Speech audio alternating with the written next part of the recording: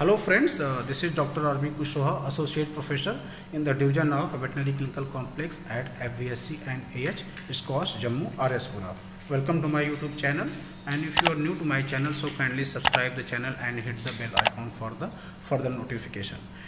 Today we have a case of the distal 1/3 diaphyseal fracture of the left tibia in a nondescript dog. So history of this dog is that dog had the hit injury yesterday with the not weight bearing lameness on the left hind limb. So we examined, so the dog presented with this hanging limb and there is a deviation at the distal side, so it is very easy to diagnose that there is a distal 1/3 fracture. So because of the hit injury, so normally in hit injury since bending forces act, so it is expected that the fracture would be of transverse fracture.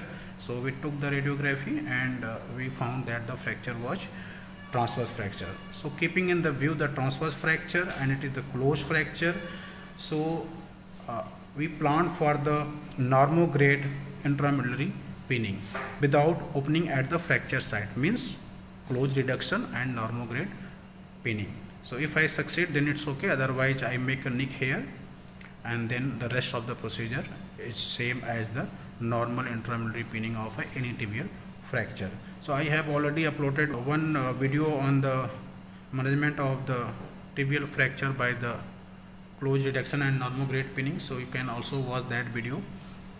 So before going for the Normograde pinning of the tibia, there is a certain landmarks. This one is the proximal extremity of this tibia and this is the distal extremity. You could see here, this is the hock joint, this is the talus, so this is the caudal border, this is the cranial border of the tibia. So you could see this one is the basically patella, this one is the medial tibial tuberosity and this is the anterior tibial tuberosity. So this is the fracture site here. So up to this level this is the proximal fracture fragment, and from here to here this is the distal fracture fragment. So for the tibial fracture management, we place the animal with the affected limb downward. This is the anterior tibial tuberosity, this is the medial. So this one is the basically site for the insertion of the pin. So this is the tibial plateau. So we insert from the mediocranial aspect of the tibial plateau. So before inserting, it is better to make a small nick here with the blade, and then we also palpate the diaphysis of the proximal fracture fragment. So this one is the proximal fracture fragment. So you hold like this and then we pass the pin like this. So direction is very important.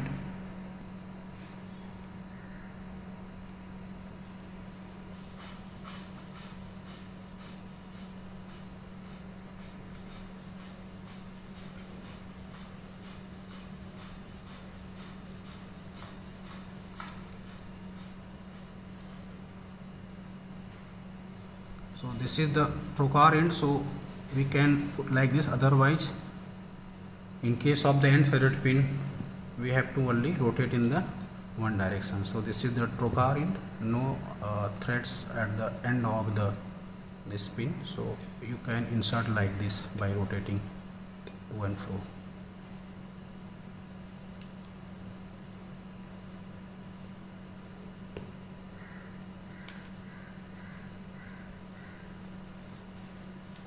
So now this pin is going very easily.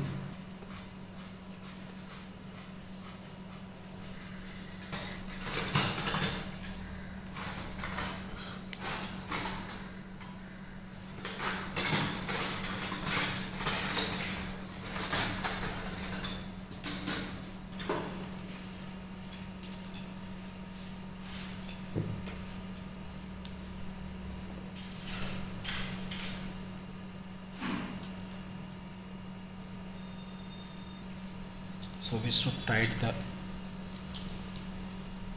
pin as much as possible, otherwise sometimes what happens, there is only rotation of this chuck other than the pin. So So this is the transverse fracture, and with the overriding. So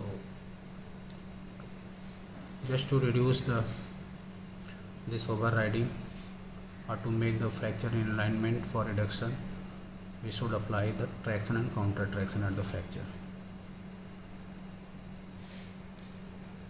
So even it helps in the alignment, because if you put like this, so there will be exhaustion of the muscles, so the muscle contraction gets reduced and it becomes relatively relaxed.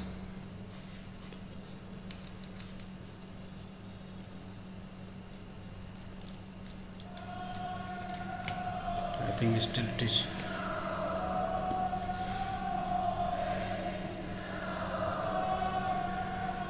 Yes, now it is about to come. It still has not come. It is about to come. So we have passed this 4.5 mm trocar and intramedullary pin into the proximal fracture fragments. So the tip of this trocar slightly pierced the skin, so that is indicative of that it has passed into the whole length of the proximal fracture fragment. So you could see the slight oozing of this one. So now the next step is reduce this distal fragment by, you can say, pulling by applying the traction at the distal fracture fragment, and then we reduce and then pass the remaining intramedullary pin into the distal segment. Close reduction and normograde pinning is always better than the open reduction. And even if you go for the open reduction, so in tibia port, it is always recommended that you go for the normograde or anti-grade intramedullary pinning. Never insert the pin from the fractured side, that is retrograde. Otherwise, what happens? It would pierce the stifle joint. So when we keep like this, so there is a relaxation of the muscle. So you can reduce the fracture fragment even by doing the toggling.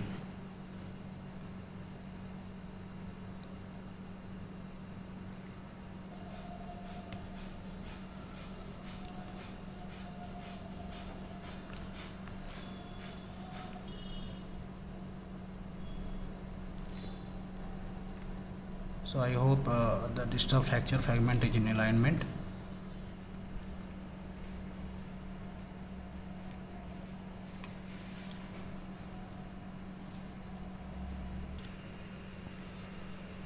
So with little bit manipulation and struggle, we somehow able to reduce the fracture fragment closely, and then now we have inserted this pin in the distal segment also, but it will only confirm by the radiography.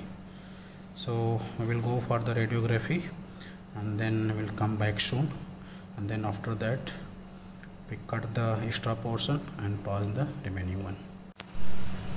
So we have just taken the X-ray. So from the two orthogonal view, it's revealed that the pin has passed into the intramedullary cavity of the distal fracture fragment, although the pin occupy the caudal cortex of the distal fracture fragment and with a slight deviation posteriorly. But since we have performed this immobilization by the close reduction, so such type of deviation is expected, and even in such type of alignment or reduction, the definitely bone will heal better if you compare with the open reduction with perfect alignment.